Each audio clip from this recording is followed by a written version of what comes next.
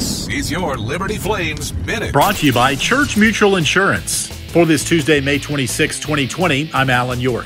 It's been 1 year since the Flames captured their first ASUN Conference title, May 26, 2019. On a hot afternoon in DeLand, Florida, Flames right-hander Evan Brabrand was on the mound against Stetson in the ninth inning with a tying run at third. Here comes Evans' attempt on 2-2. Ground ball to second. Wagner's got it. Throw to first. Flames win it!